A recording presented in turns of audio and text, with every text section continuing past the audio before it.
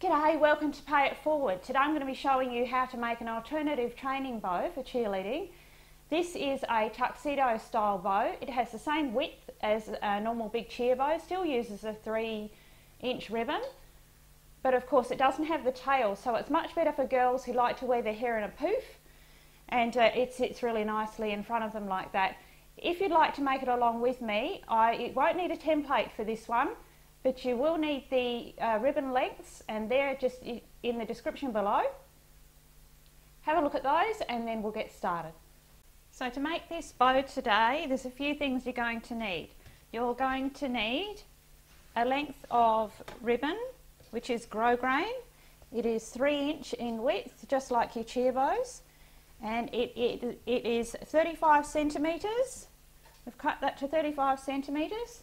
You'll need a piece of lycra to accommodate the length of your ribbon, so just a scrap like that. You'll need heat and bond, a strip of heat and bond that you can buy at your local craft store, sewing centre. That gets applied to our piece of ribbon so that we can then fuse it to our piece of lycra.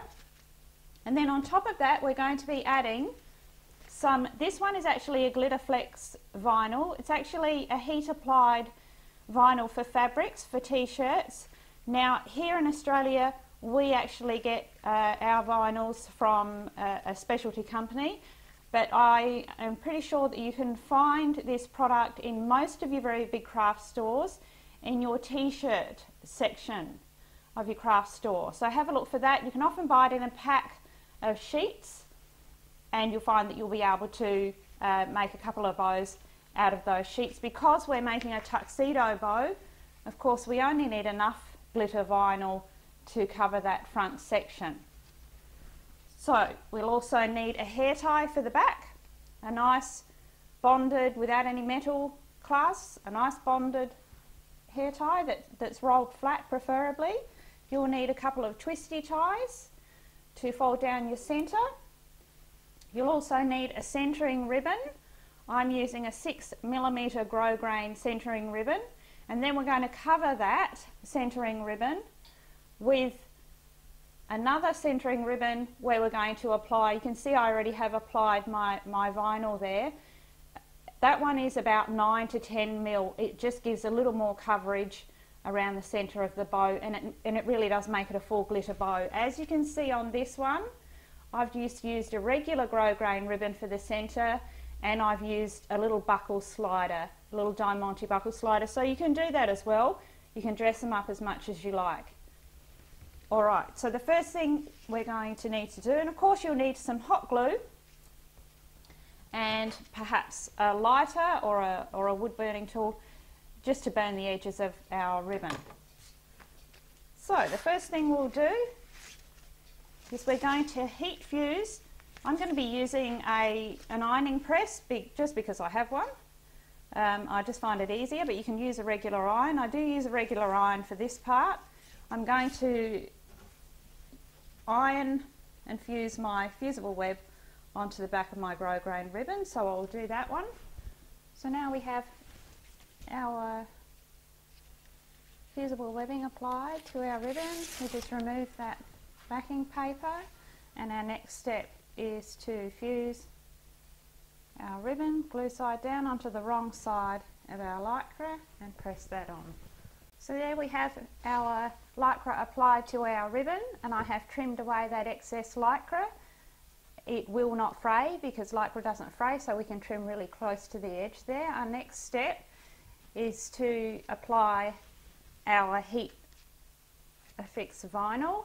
If you haven't been able to find any of your little vinyls, you could of course just make up the bow in the lycra, which would be fine. When you're applying your vinyl, just go by your user instructions because all heat adhesive vinyls are different. So we'll just press that one on. So now we have our Glitterflex applied to our ribbon.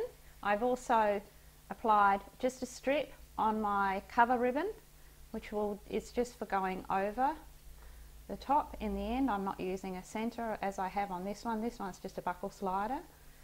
which you can use, of course. That looks great. This time I'm just using a little bit of the glitter flex that I've put on that centering ribbon. This measurement is 10 centimetres for your cover ribbon, and I have just put a strip on that's about 6 centimetres, because that's all that will be seen. You need a centering ribbon to actually hold the bow together, and I'm using a 6mm there. I have also just burnt the edges here and here with my gas lighter just to stop that frame. So we need to fold our bow up, which is pretty straightforward with a tuxedo bow. We want our bow to be no more than 15 centimetres across the front, which gives us an overlap on this bow of around about 5 centimetres either side. You can see that now. You want to centre it and check your size. Perhaps have a ruler ready. I'm just going to measure mine by this one, and I can see that that's about right. I find the best way for gluing this strip here is to hold your thumb here where you want that flap to meet, and then you can release that, and we're going to put a strip of hot glue 1, 2 and 3. We do that because then that's not going to interfere with our folds. If we glue this way, our bow won't fold neatly. So you have to work fairly quickly with this one, with it being hot glue. So a nice 1, 2 and 3, and then we bring that flap over right down to my thumbnail there, and then just press that in place. So we find the centre.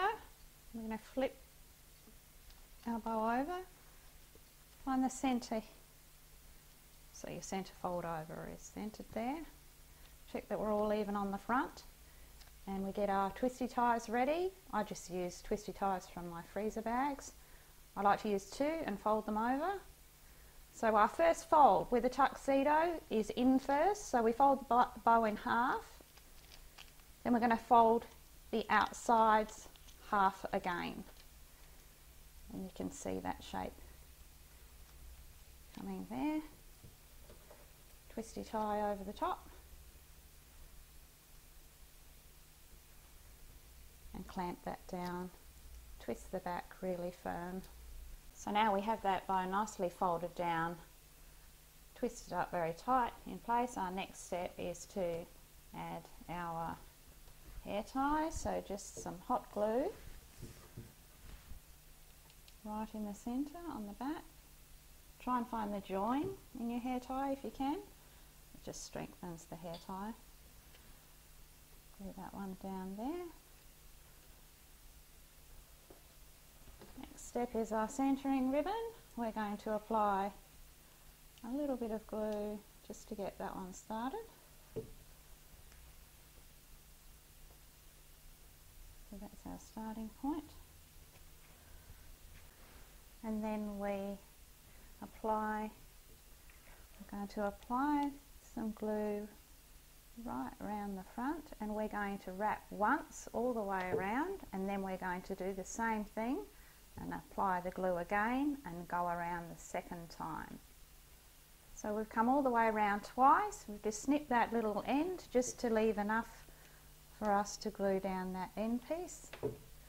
So that's nice and tidy. Make sure that end is well sealed, and then we're going to apply our glitter ribbon on the front, and that is done in exactly the same way.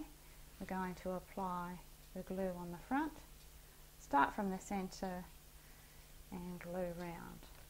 So you can see, same as before, we've come around, I've glued this one down, and now just that last little tab, seal that one off. Make sure those edges are firmly glued.